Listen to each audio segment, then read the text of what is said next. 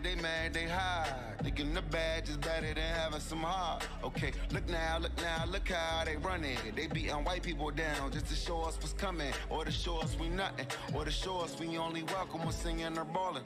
Just shut up and dribble. Word. Love. Hey everybody, I'm Carrie Champion. Welcome to We the People. So today we are having a very candid conversation with athletes and artists who want to make sure that you use your voice to vote. Voting is your voice. So we have so many different issues that have happened in this country. It's really, truly unprecedented time. So I'm looking forward to these conversations. I think you'll be educated as well as entertained, but most importantly, informed. We have morethanavote.org, whenweallvote.org, and fairfight.com. Those resources are imperative as we try to change our future.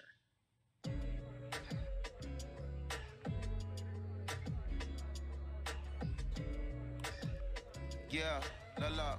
There's no way that we can talk about hip hop or even the fact that we want to talk about activism, Black voter suppression, without bringing in this guy straight from Port Arthur, Texas. We are talking about Bumby. He is an activist, a scholar, and an all-around gentleman. Thank you so much for spending some time with us. Bun, I don't want to start heavy, but I guess I have to because that's where we are in the world today. It's heavy as hell. And when you think about what needs to happen in this country in terms of change, what's the first thing that you think of? Equality. That's pretty much the first thing that comes to mind, right? Black people need to be seen as equals in this world.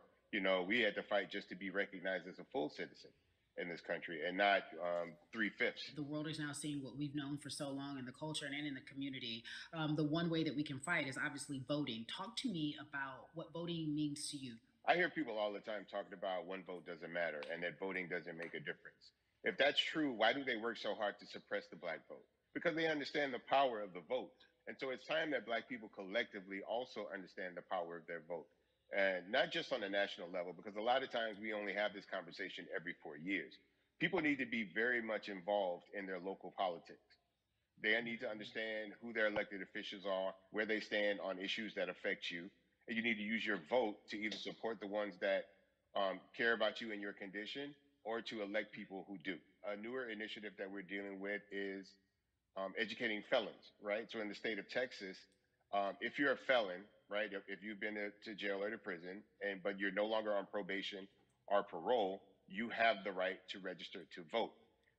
Another thing that was just brought to my attention, there's an initiative called Orange, which is happening not just in Houston, but all over the country. If you're in jail currently during pretrial, but you have not been convicted, like you're still in jail waiting for your day in court, you are still eligible to vote. And you said something so key. They work so hard to hope that we stay uninformed, but more importantly, to suppress the Black vote. If you could do one thing with this message that we're trying to send today about how important voting is, what type of images would you like our people to understand and see when they go to these polls and vote, or when they cast their ballots? I think the images that we've all seen, you know what I'm saying, for decades in this country, if not centuries in this country, we've seen Black people oppressed. We've seen Black people attacked. So every time you look back and you see those old black and white images of people of color being attacked by dogs and people of color being sprayed with hoses, that's what they were fighting for. Back then, they were just fighting for a chance to vote. People like Martin Luther King Jr., people like Malcolm X, these people died to help us be in a position to have the power that we have now, which is to be able to cast a vote and make a decision about the people that have controls over our lives. So, I mean, if you in your own community need a reason to vote, look at a person like George Floyd.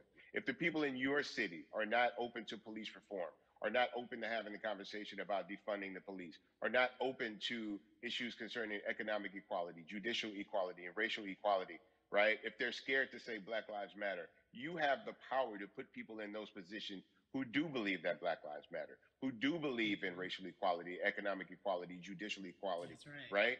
Who see us as human beings. And if the people in your community don't feel that way, vote them out. It's that simple. It's just vote them out. We don't have enough time to sit around and hope that people change their minds. Yeah, Bumpy, you point out something so important. We have the power. And that is in our vote, and that is with our voice, and that's how we use our voice. I think of where we are right now. People say this is a particular moment, but it is a movement. not just a moment, it is a movement. Why, in your opinion, was it George Floyd's death? Why was that the chosen brutality for people to say, oh my God, Black people are still oppressed in this country, and it is not fair? I think it's twofold, Carrie. In so many different encounters between people of color and the police, there simply is no proof of what happened in the interaction. And so what happens is in a court of law, it tends to lean towards the policeman's point of view, right? In this case, we saw very clearly what happened. I think the other thing is due to the fact that everyone was at home, basically during this time period in relation to the coronavirus. You couldn't avoid it, right? It was on every television station. It was on every social media platform.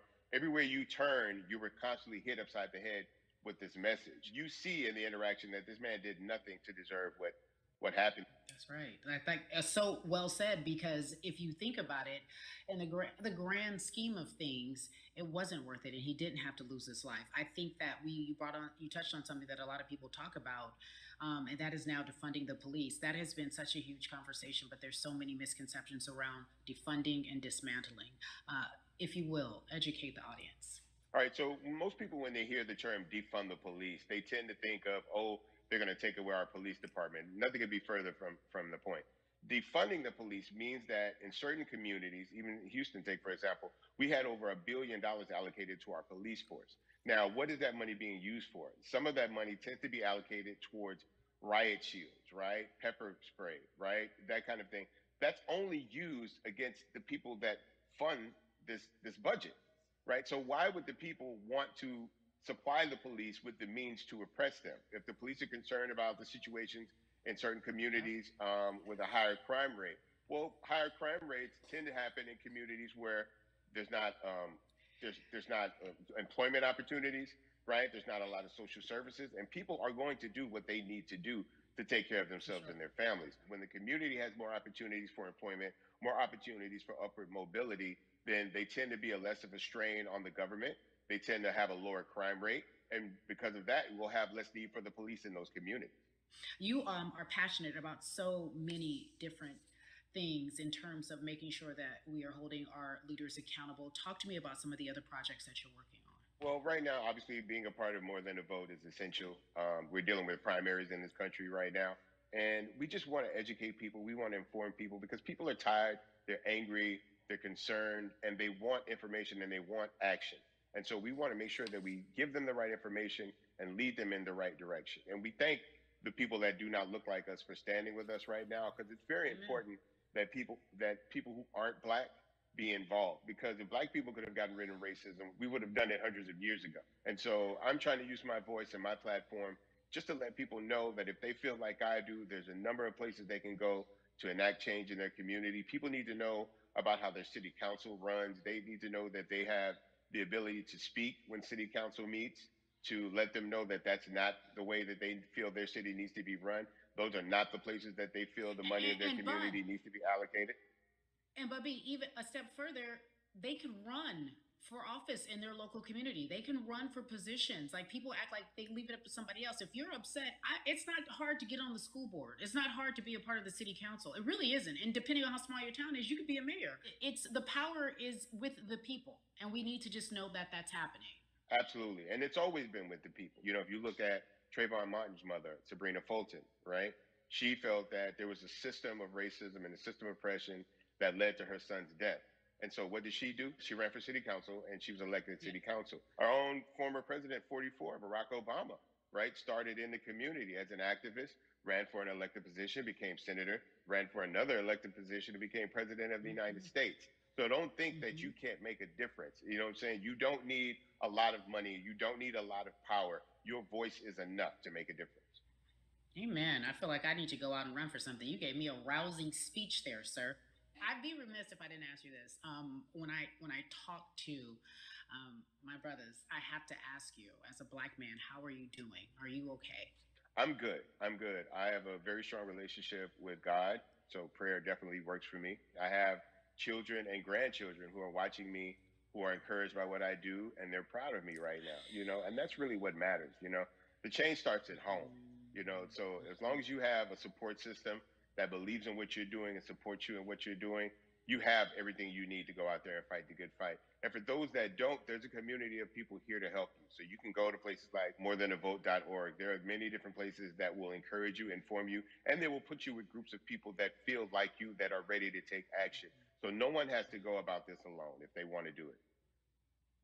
Yeah, we're stronger together. People have been saying it, but that has much more meaning now that we are in our movement, not just this moment. Bumby, it has been an education, always a pleasure. Thank you so much. I appreciate you. Keep fighting the good fight. Keep up the good fight.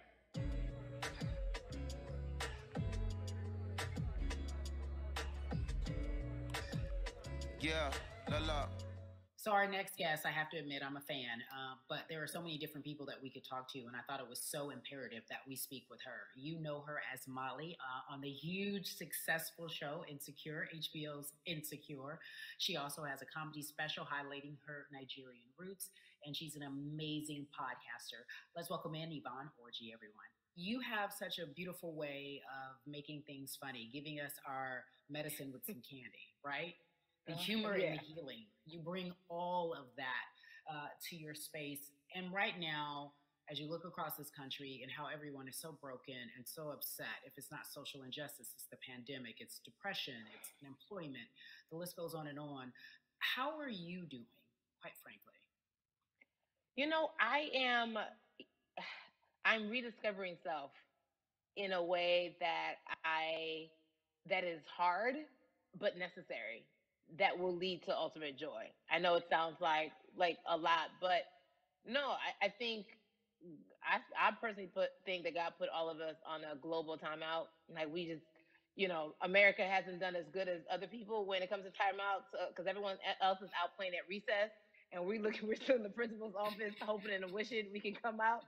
But I think that if we settle into the timeout and really learn the lesson that we're supposed to learn from this season, I think we'll emerge better. We'll learn how to play well with others in more ways than one. And so personally for me, I'm taking this time to learn me in a new way. I feel like I'm being ushered into a new season, and I'm getting still, because sometimes the busy confounds the work that we're supposed to actually be doing. We're busy doing other stuff, but we got work that we need to do on the inside. And I'm leaning into it. I'm like, dang, I thought I was gonna be able to rest like everybody else. And God's like, nah, we got work to do. You know what? And I think that's what everybody is saying about 2020. It's demanding that we be better. And you said it's a global timeout. What do you mean by that? Yeah, it's like everyone sit down, be humble, to quote the great prophet Kendrick Lamar. But no, seriously, sit down and let's reevaluate some things. Let us unearth and shake up the things that we have been trying to hide within ourselves, within our nation.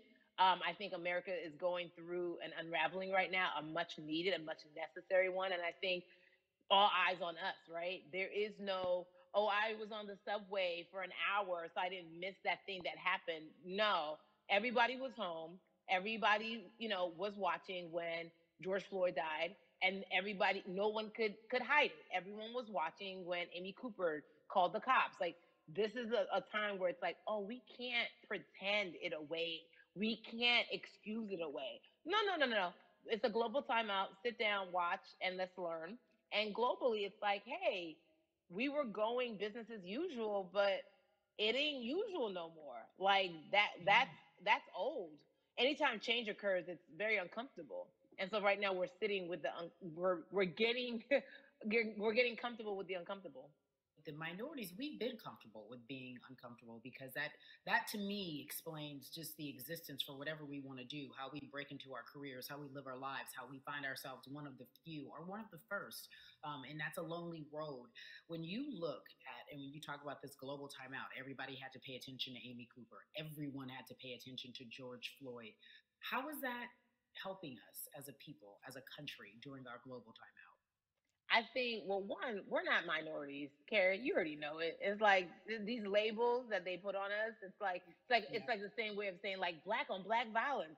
Also, there's no white on white violence. It's branding. Yeah, right. It's all branding. Yeah, you're right. It's like white people kill white people every single day. So no, there is no black on black violence. And if you say black on black violence, well then let's brand white on white violence. Like I watch Investigation Discovery. Ain't too many of us being featured. I just even like, but to answer your question, what does that do? I think what everyone expected is what has happened in the past when the world was still open, right? In that, okay, you had everyone from Trayvon Martin to Castillo to Sandra Bland. You had all of these lives lost, and Black people made some noise. We rioted, we got out in the streets, we started the Black Lives Matter movement, all of those things. And then white people kind of just like, oh, let's give them something.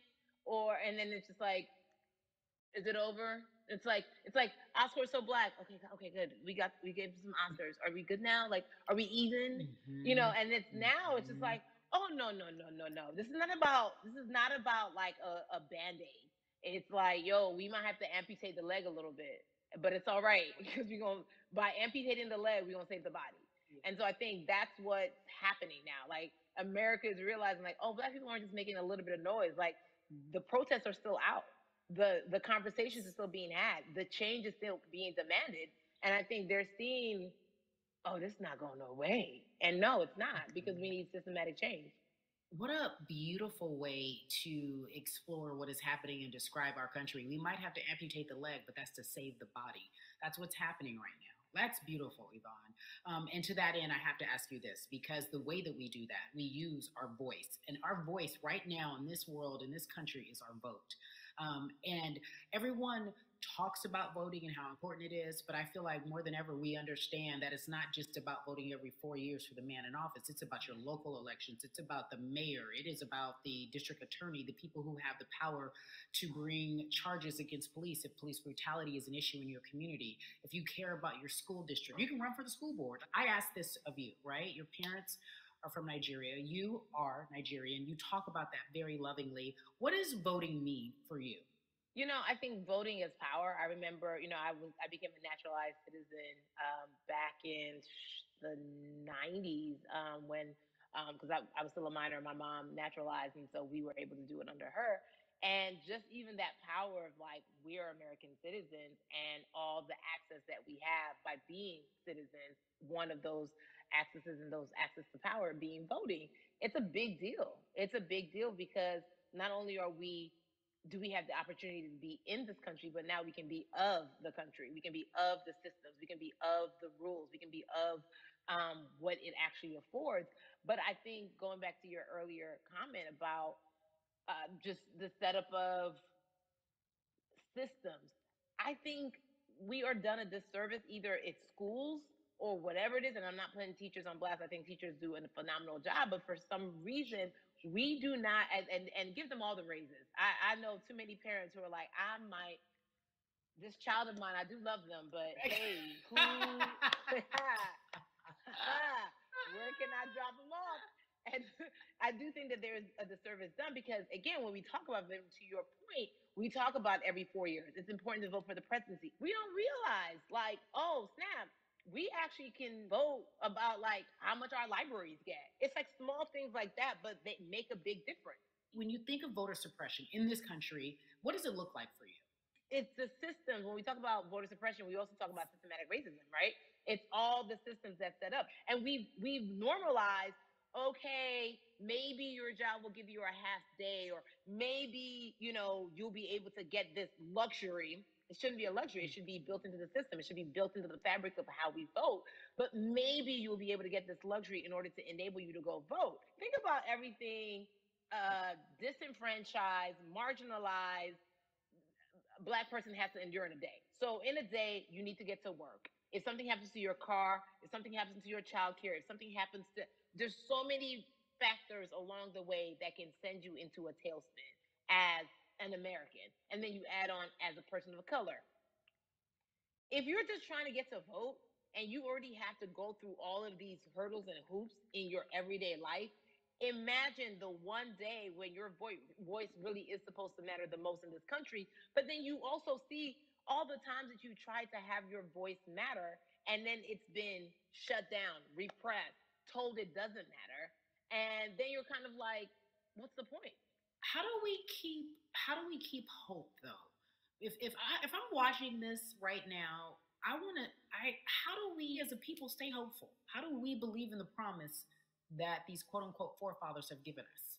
Because have you met Black people? By default, like hope is infused in our DNA. Like you know what I'm saying? Like if we haven't been broken now through be it through slavery, through capitalism, give it to me, colonization, through segregation, through I mean, listen, the history of Black people in this country is at one point we were 3/5 the people.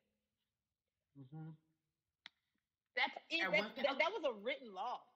And look at us now. We are whole. We are Black girl magic. We are Black boy joy. We are, you know what I'm saying? What I think about in terms of giving us hope, right? We're making a lot of people nervous right now, Carrie. We're making a lot of people nervous right now because they're like, dang, we put all these obstacles in their way, and these jokers are resilient. But that should give us hope. That should give us hope that, like, we can't stop, won't stop. I mean, I went to the school of Diddy, you know what I'm saying? Hashtag, Harlem shaking it right now. Can't stop, won't stop. And I think that's our motto. We can't stop voting and we won't stop voting. We can't stop marching and we won't stop marching. We can't stop thriving and we won't stop thriving. To that end, because you led me directly there, I've been asking everyone who's appeared on this platform, what does activism look like? And I feel like back in the day, we had an idea. Yes, it is marching. Yes, it is protesting. Yes, it is speaking out against things that we feel are not right or unjust. But talk to me about what activism looks like for Yvonne Orji. Listen, activism, I think the beauty of activism is that it has many faces, right? You're going to have the people on the front lines. Like, you know what?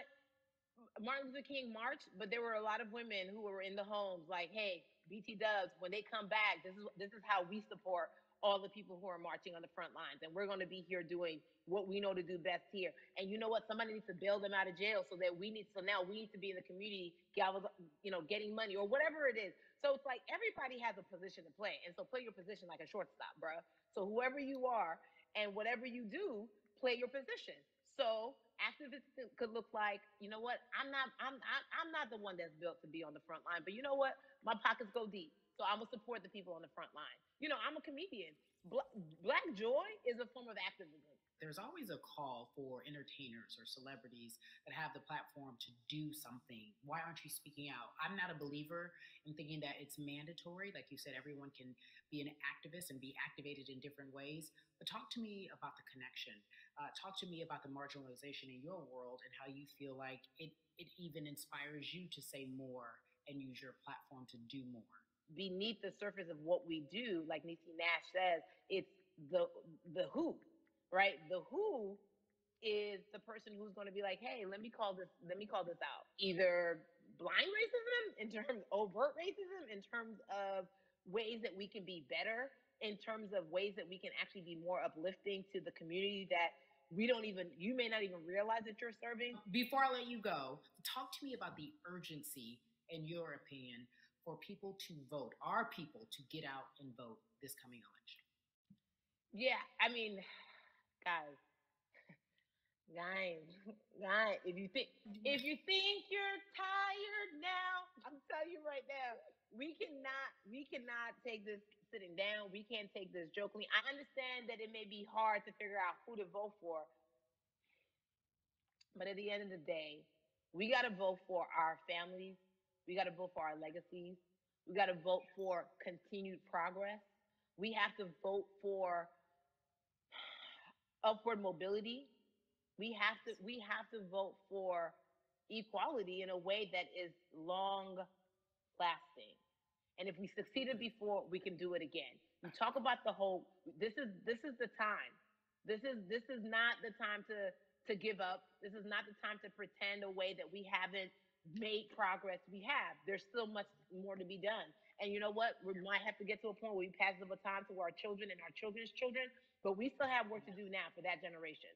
Yvonne Orji, you are everything. You are Molly, but you are not Molly, but I love you so much as Molly on HBO's Insecure. You are an amazing podcaster, Jesus and Joloff. Shout out to Lovey. And then we also have movies. Like you, the world, you're a model, a cover model. Also, wait, don't let me forget your hugely successful stand-up comedy special on HBO. Girl, you doing it all. And I am so grateful. You are truly the dream, not just the American dream. You're the black girl, brown girl, do it all dream, the immigrant dream, everything. You're a beautiful, beautiful soul. I really, really mean that from the bottom of my heart. Yvonne Orji, ladies and gentlemen, nothing but the best and excellence personified. Thank you so much, my friend. I love you so much, Mama. Mwah.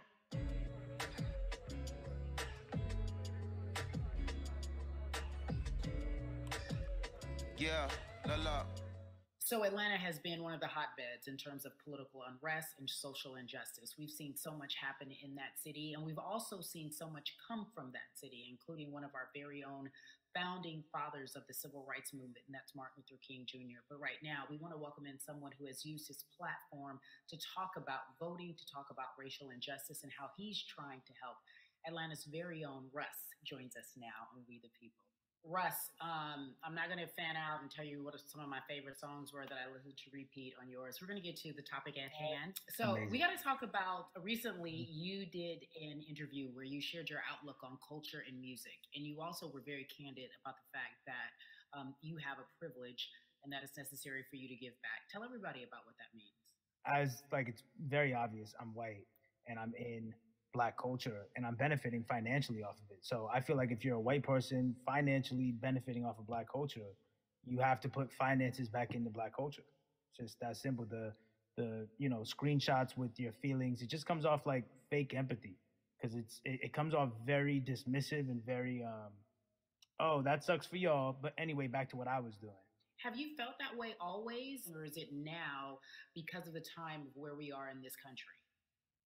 I've always had the feeling. I think now it's just obviously elevated. It's a new level and there's new, it's to the point now where you can't, first of all, you can't not say anything. Second of all, though, I just think saying something isn't enough anymore. I think, if you have the ability to put money back into a culture that you're financially benefiting from, you have the ability to, you should. It's interesting that you talk about it in that way because some people do believe that silence is the best way to go because it's hard to talk race, especially if you're white and you're in the Black culture. People just feel as if they can't talk about it. They feel awkward. They feel as if they don't have the privilege or the voice or the words. How do you find yourself right now in terms of interacting with people when they want to talk to you about social injustice, police brutality? What's going on in this country right now? Well, first of all, picking and choosing whether you want to be silent or not about race, that's a privilege in and of itself. But no, I try to just do my best to listen to the Black people around me and the educated Black people I have in my life. So I do my best to not act like I have all the answers for everything, especially in a culture that I'm not from. But that's why when we decided to raise the money for Black Lives Matter organizations, when we raised $500,000, we got on the phone with some of the women who started Black Lives Matter. I got on the phone with Tamika Mallory. I was on the phone with Karen Civil and talking with my friends to make sure the money went to the correct places, and people who really need it. It's just about listening. That's all. It's about listening. Let's talk about that for a moment because the way I think of activism, for me, it looks very differently. It's not necessarily just protesting on the front lines. I think that's great. But what about being an activist in the way in which you have decided to be one? What inspired you? What did it look like? You said you raised money for Black Lives Matter. What did you do? Mm-hmm. Walk us through everything that you did and how you find yourself in this moment right now. So for me, it was 3 years ago, I had a string of festivals. And I decided that I was going to wear T-shirts with a message on them because I figured what better time to use a platform than in front of, a bunch of people. So one of the T-shirts I wore was, if you want to change the system, speak up, white silence is pro-racism, the whole thing. And it didn't really it kind of got swept under the rug back then. But, when all this stuff started happening again, and it's been happening, the police brutality against innocent Black people. I was like, man, I'm not the biggest artist in the world, and I certainly don't have the most white fans in the world, but I got a good amount of people that I can definitely mobilize and turn into some money. And I know they're down for the cause because it's merch, it's a good thing. And I've always been outspoken anyway, you know? And so how am I going to be in Black culture and not be outspoken about racism? And then I got to ask you this, because you grew up in Atlanta, so that gives you a heads up, depending for so many people, because you're in the crux of that beautiful Black city where there are so many wonderful Black leaders, home of so much great music and things that speak to our culture right now. And we are really, really getting our word out, especially with this platform today, and saying that we must use our voice to vote. Talk to me about what the importance of voting for you in this upcoming election. Yeah, so full transparency, I had never voted before, ever. And because, I was one of those people who was like, my vote doesn't matter. And, I don't know, maybe it's because I was younger, maybe it's because I really thought that, or I don't know, but I just think that it's got to, now this is a bit of a privilege to say it's got to a breaking point for me, because obviously it's been past the breaking point for Black people. But I think that as a whole, the young people need to get out and vote, because we're the ones